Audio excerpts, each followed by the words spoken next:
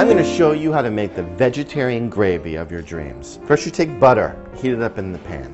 Then you add your onions, carrots, celery, usually twice as much onions as the celery and the carrots. Then you add thyme, parsley, dried mushrooms, porcinis, shiitakes, whatever you have on hand, bay leaf, garlic. Then I'm going to add a dollop of tomato paste. This is going to add a subtle sweetness to the gravy. It's also going to help the whole mixture brown and caramelize. You cook it down until it's almost jam-like. It's deeply caramelized. This is going to be the backbone of our gravy. It's what's going to give it its color and its flavor and just its whole character. This is maybe going to take about 15 to 20 minutes of just sort of occasionally stirring over medium-high heat.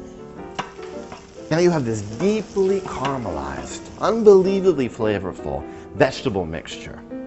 Now I'm going to take some flour and sprinkle it over. The flour helps to thicken the gravy. I'm going to brown it just like I did with the vegetable mixture, the same way that you would make a roux for a gumbo. And now you can see that our roux is really deeply caramelized. I'm going to add some water, stir that in, and bring that up to a simmer and let that simmer for about 20-25 minutes until the flavors come together and it's nicely thickened. Now you can see that all of these steps and ingredients have transformed themselves into this satiny gravy. Now all we have to do is strain it. I'm going to scrape this gravy through the strainer using a rubber spatula to help push it through and pressing down on the solids to help extract those yummy flavors.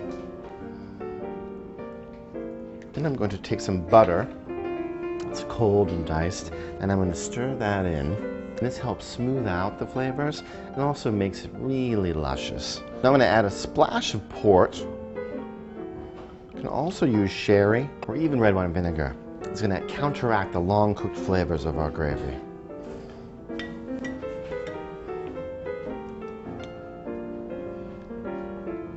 Oh, it's really good. For more tricks and tips, go to SAVEUR.com.